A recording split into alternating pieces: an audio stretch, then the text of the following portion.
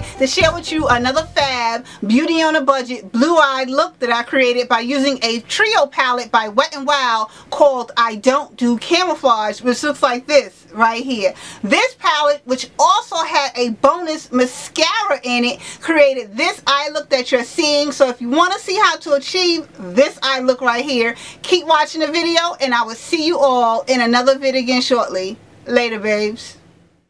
Hey dolls, I'm starting by shopping my stash. Yes, I'm using the Wet n Wild Trio palette I Don't Do Camouflage with the bonus mascara that's included.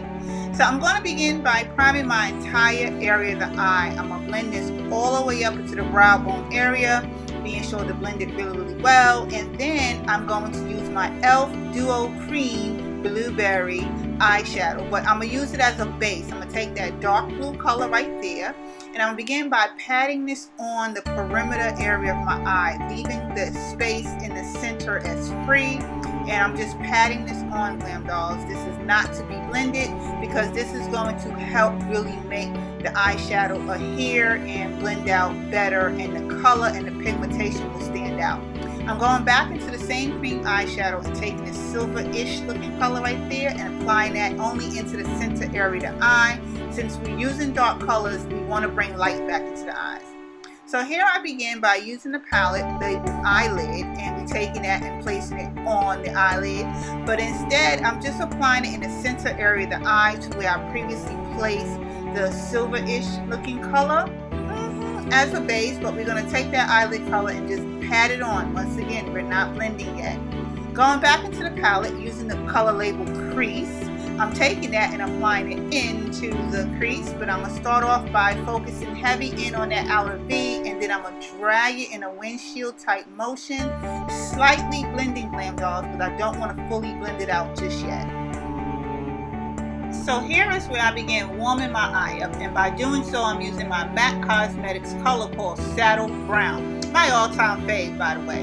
I'm taking this and applying it into my transitional and crease area, overlapping where I previously placed the dark blue color, because like I said, we don't want any harsh lines. But don't worry about the blues. I'm going to touch that back up by going back into the palette right there and taking the blue color that's labeled crease and reapplying it back to where it was previously placed. This is what's going to help give me that seamless transitional flow of colors without the harsh lines that would appear.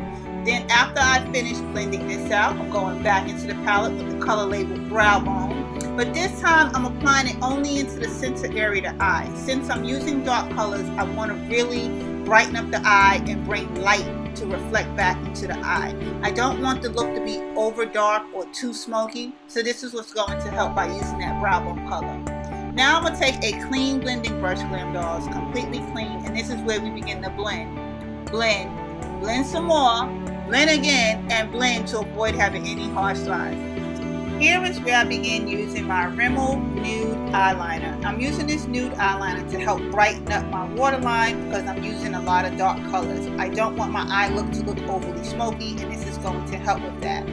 Now I'm going back into the palette, mixing the crease and the eyelid color together, and here is where I begin smoking out underneath that waterline to where I previously placed the nude eyeliner. I'm just going to blend it as I'm smoking it out underneath the waterline. And then I'm going to go back to the palette and use the matching mascara. That was the bonus that came along with it. I'm going to take this mascara and apply that on my lower lash line only. And now I'm moving into my face. Yes, my fave part, my Philips Milk of Magnesia, GlamDollz. And if you are an official GlamDollz to this channel, then you already know I live, swear, and breathe everything I can think of about this. Yes, this is what helps to keep me with a mattifying look all day long. There's plenty of videos on YouTube all about it. So now I'm using my e.l.f. Tone Correcting Under Eye Concealer. I use this concealer to first define underneath my eyes from where I previously smoked it out. And I also use it to tone correct underneath my eyes, GlamDollz. And I use it with my Dollar Tree beauty sponge and my Avion water spray to moisten it. Yes, I take the sponge and I begin to blend it out. And this is what's going to help prepare my eye for my HD Pro Concealer. Yes, that tone correcting concealer really helps the Pro Concealer to pop out that much better. So now here's my all-time fave, never gonna go without. So glad I found Avon Magiex Foundation. Oh God, this thing was only $6. It's down in the description box below. I have a full video all about it. It's perfect for the summer, and it really leaves your skin soft. Yes. And I just took the tone correcting concealer, put a little bit of it back underneath my eyes. That's because I'm getting ready to prep for my midnight banana powder. And here is where I guess you call this baking. Yeah. I'm just applying it underneath the areas of my eye, and then I'm allow 1 minute for it to set, and then I'm going to take my foundation brush with whatever residue is on it, and I'm going to gently just dust away any residue of the powder that was left. And this is what's going to help, again, avoid having any demarcation and harsh lines. So here's where I begin to use my favorite blush by Milani Cosmetics called Rose de Rio, which is down in the info box below, followed by my Fergie Hollywood Boulevard highlighter. Yes, watch how this highlights my cheekbones. Look at that right there. Gorgeous. Oh my gosh. It's down in the description box below because this is so hard to find, but I did find it for you in case you're interested in it. I have a link down in the description box below that will take you directly to where I keep getting them from.